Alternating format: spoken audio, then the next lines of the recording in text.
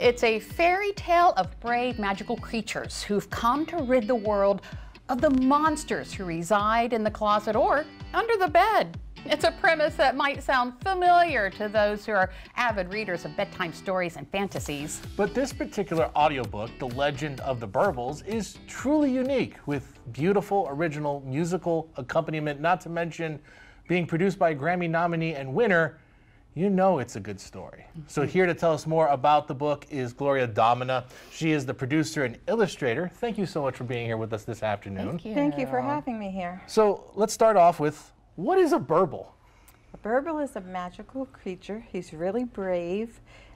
He stands about 1 foot tall or less. Okay. He has a head that's shaped like an egg in white and wears luxurious colored regal gowns and carries magic wands, and he rids the monsters from under the beds and in the closets. Oh, wow. And we do want to note that this is the book cover here in front of us, and you actually, as illustrator, you actually painted that. How did you get into this business? How did I get into this business? I've been in the business of producing for about 40 years. Wow. And this year is, I just did my 17th album, I think it was. And about 4 years ago, I met Teresa Radke, who wrote The Legend of the Burbbles. And I was at an event at PBS that she was hosting. And we met and then, you know, briefly became acquaintances. And then last year, she had wrote the book and she was looking for an illustrator.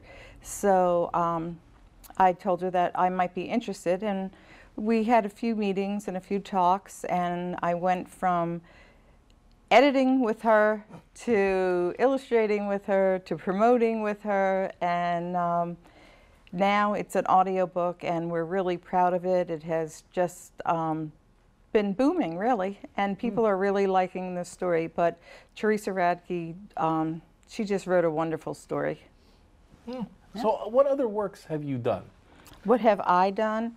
Like I said, I do children's albums, and I've done a jazz album, and this year did a classical compendium album, Aquarium Rhapsody, with this Steve Pallara and the Cool Beans Ensemble. And I've produced many shows in the past. I actually just retired 2 years ago from doing a very large music awards, the 17th largest regional music awards in the nation, basically.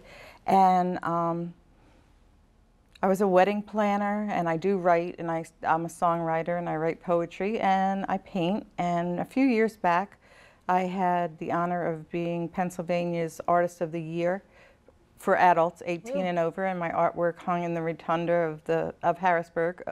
So that was exciting, but I guess my greatest joy is my family and, you know, all my grandkids. Yeah.